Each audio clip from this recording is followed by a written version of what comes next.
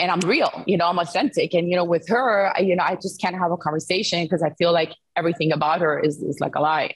Mm-hmm. So I have a problem with that. Alexia, I am so excited to take this trip with you to Thailand. I watched the first 3 episodes and wow, you guys do not disappoint. I mean, so what was your first impressions of the cast going into this? I was excited to meet all the girls. I loved that Potomac was going to be there, and Salt Lake City and Miami, and Portia and Leah as well. So actually I was really excited. I had just come off of our season 5. We had just wrapped it up. So I was looking for something refreshing. I was looking to have fun. Yeah. And I was excited that it was going to be something different from a regular season. Definitely. Were you hesitant about joining the Ultimate Girls Trip at all?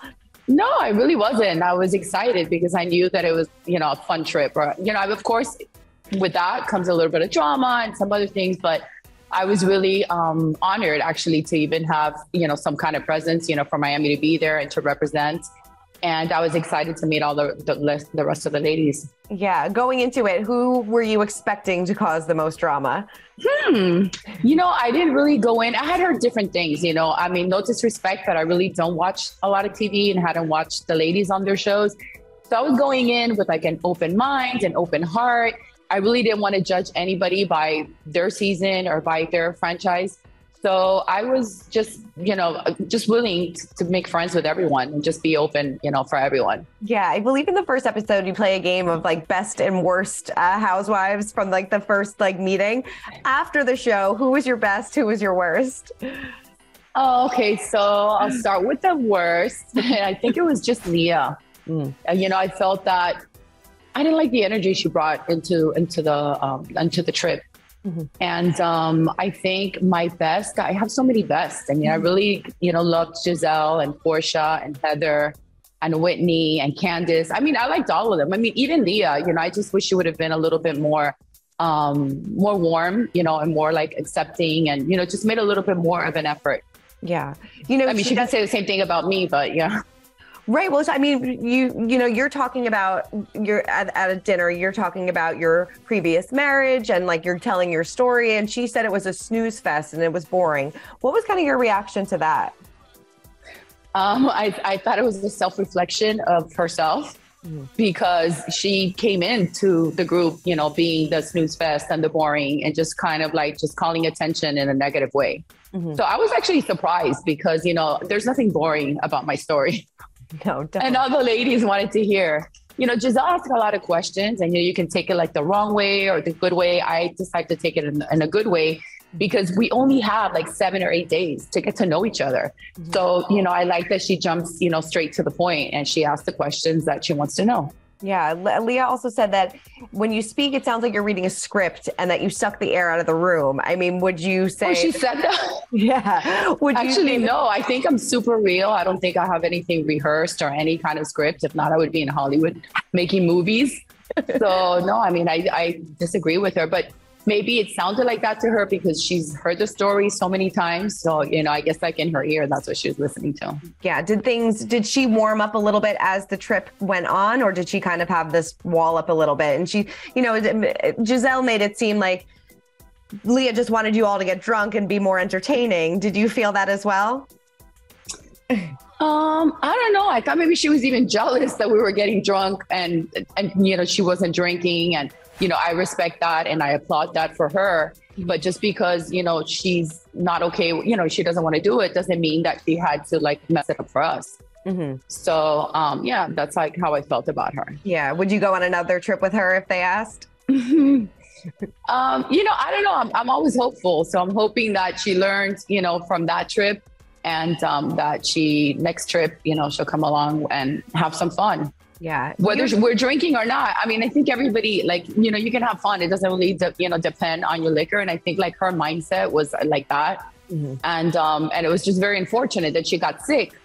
So, I was really concerned about her and you can see because, I've dealt with sicknesses before and emergency situations. Mm-hmm. So I felt really bad for her. I think, that also kind of, deducted like 2 or 3 days while she was, not feeling well. Mm-hmm. So it was just, she had like a lot of things going against her, I guess. Right. On this trip. You take this trip with one of your best friends, Marisol. How did going into an ultimate girls trip environment, did that change your relationship at all? Or did it make it stronger? Or was there ever more tension between the two of you? You know, I think we had a little tension towards the end. You know, we started off so excited, you know, to be traveling together, you know, so far away, and we needed a break, you know, after we had wrapped up our season. So, you know, we just wanted to have fun. You know, we wanted to visit beautiful Thailand. We wanted to get together with the other girls. That's what we had in mind. Mm-hmm. But of course, after sharing a room with her, I was the only one that literally shared a room for all those days with her, sharing the same bathroom. And just, I guess, being together, I think we got on each other's nerves. Right. Yeah. You needed a break after this. You know, it's like sisters, right? Like we fight like sisters. We love like sisters. And even though we love each other, you know, after spending 13 days, you know, day and night with that person, it's kind of like, we're getting on each other's nerves. Everybody needs a break after that. Did you tell everybody that she had a fake marriage, though, and that she should go on pills? No, I mean, I didn't say it's not fake marriage because those words never came out of my mouth. But, you know, as a friend, when she did get married to Steve, I found out by an article that came out on Page 6 that like our real friends here in Miami shared with me. I didn't even know. My friends here in Miami like said like, did you know that Marisol got married? I'm like, that's impossible. She was in Tulum celebrating her boyfriend's birthday. Right. So I think it's something I had inside, you know, that hurt me because as a friend, I thought she would want to share that happiness and that joy in that moment with me. Mm-hmm. And I found out by Page 6. So in my mind, it was something like she had plans, but she didn't trust to tell me. You know, she says it was spontaneous, but her marriage is very real. And she's, you know, they're both very lucky they found each other because they're great together. I love Steve and I'm very happy for Marisol. You know, you wish, you know, your best friend, you know, the best. So, but that, you see, that's something that transferred from our season 5. Mm-hmm. Right. You know, so I think we all come into this trip with like a backstory, just like, you know, Heather and Whitney had a very difficult season, you know, Giselle and Candace and Marisol and I had a good season because we love each other and there's no show and there's no nothing, and you know, that's going to break us or it's going to affect our friendship. But it was kind of like in my heart and it was in her heart as well that I had said, you know, that she was not married legally. Like, that's what I was saying. You know, it's a spiritual ceremony, which has the same weight, you know, in my eyes as a legal marriage. But deep inside, I was always really bothered by that. So I think having a moment like this on our trip, I kind of got everything off my chest. And so did she. And we talked about it when we came back from Miami. We talked about it a little bit more, you know, calmly. And, you know, she acknowledged how I felt in my feelings. And I acknowledged that I had hurt her. And I said, you know, I was sorry, you know, for doing that because those were never my intentions. But I was hurt by, you know, finding out from a newspaper article. Right. No, definitely. Well, I'm glad you guys are in a better place. And then, you know, it's been a mystery in the Bravo verse about what happened to Heather's black eye. What's your theory on all this after hearing the stories? I'm confused myself. You know, I know Giselle wanted to get to the bottom of it, but, you know, I believe that until you're not ready to say something, it's not going to come out.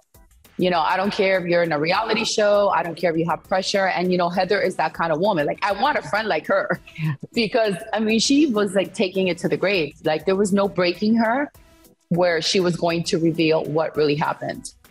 Yeah. And again, and it wasn't my job to do it. You know what I mean? I was like, I like you. I don't really care what happened, you know, in your season. You know, I'm sorry that you had the black eye. Somebody punched you. And you know what? You know, you're really brave that you're like not saying who it is. And I want you as my friend because that means you'll keep a secret. Seriously. You know, we're seeing the reunion start to play out of Miami right now. How are you feeling after the part 1 just aired? And how did you feel after the reunion stopped filming? So, you know, the reunion's very tough to do. And we're going to have a 3-part reunion. So, you know, you're sitting there for hours and there's so many factors and emotions, you know, taking place. And, you know, I feel the reunion is a time that you go and you kind of try to resolve what hasn't been resolved, you know, throughout the season.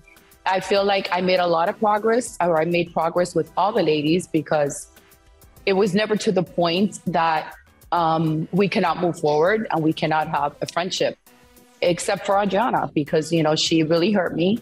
And then it's not even after the reunion. You know, you feel like after the reunion, it's so heavy that you need like some time to kind of like reflect and just find some peace.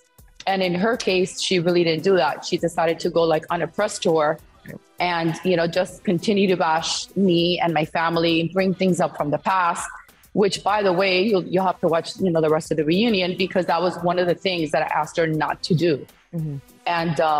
And, you know, Andy was there and he saw it. He's like, well, what will it take for you and Adriana to move forward?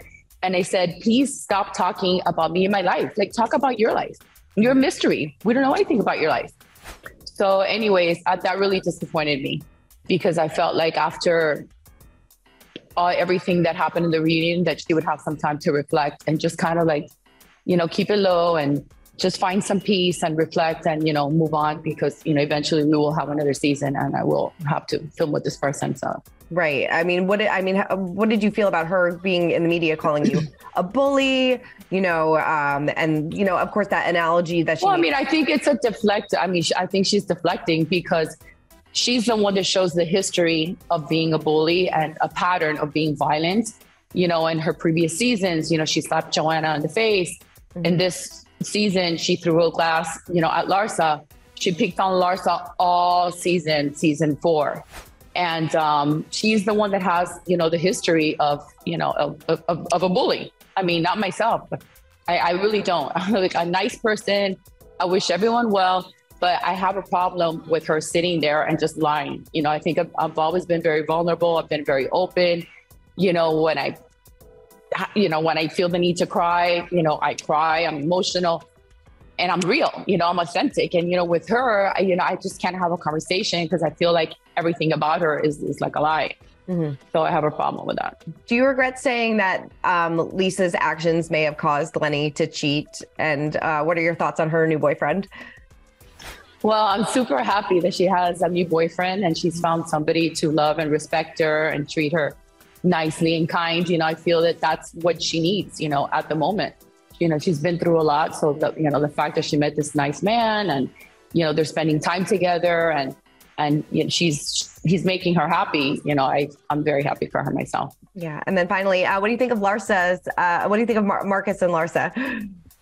Well, I'm very happy for her too, because, you know, everybody knows I believe in love and I love for people to find, you know, I love for women to find that person.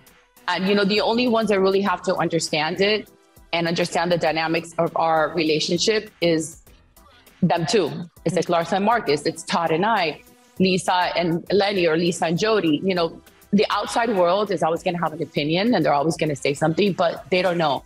And I just want them to be happy. And I think that Larsa deserves it. So does Lisa. So do I. I mean, even Adriana, but like a real boyfriend, you know, like don't make up a fake story about, you know, a guy that, you know, she does that like every season, the same thing, mm-hmm. you know, whereas, you know, she was married, you know, legally married to Frederick for so many years. And then she came on season 3 and, you know, lied to all of us and said that she was having a wedding. Mm-hmm. So, you know, she has a history and a pattern. So, you know, I'm like up to here, like with all that, you know. So, yeah, you know, I had a moment. I'm very passionate. I'm very explosive. And, but, you know, when I need to say I'm sorry, when I feel like I've done something wrong, because my intentions are never to hurt anyone. Mm-hmm. And in her case, my intention was never to hurt her about the gentleman that she brought to my wedding party.